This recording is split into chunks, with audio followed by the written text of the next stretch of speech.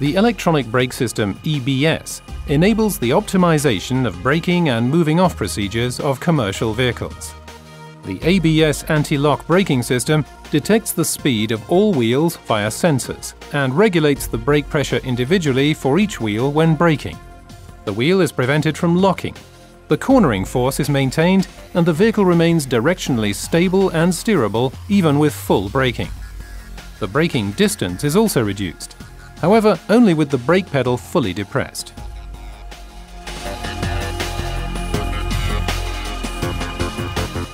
Using the vehicle speed and reference speed information stored in the electronic control unit, the control unit calculates the slip of each individual wheel. The signals are then used to determine the blocking tendency of the individual wheels. The pressure control valves are activated and regulate the brake pressure in the individual brake cylinders up to the locking limit. The anti-spin regulator, ASR, prevents the individual drive wheels from spinning when moving off or accelerating.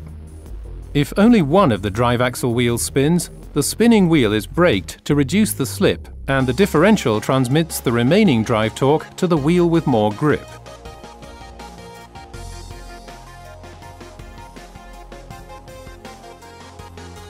For the ASR brake control, the control unit uses the same wheel speed sensors as for the ABS.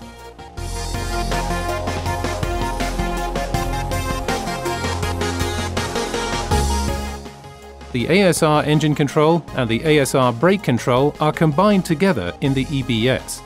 However, this only affects the drive wheels.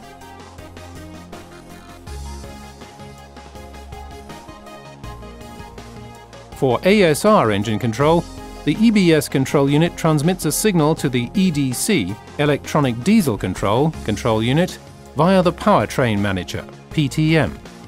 The engine torque, and thus the slip, is reduced if both the drive axle wheels spin.